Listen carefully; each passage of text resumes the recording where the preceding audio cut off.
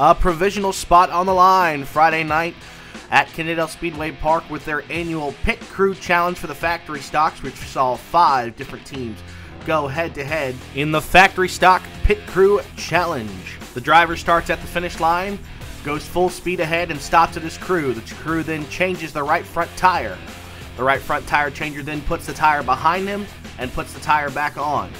Then, once the crew has the tire securely back on, the driver makes one lap around the Kennedale Speedway Park to collect their time. We saw 5 different unique strategies from each team on how to get that tire on and off fast enough, with some minor hiccups. In the end, it was a 0-0 team of Chris Wolf locking himself into the show through the provisional. He races his way in with a chance to race for $3,000 at the Kennedale Speedway Park.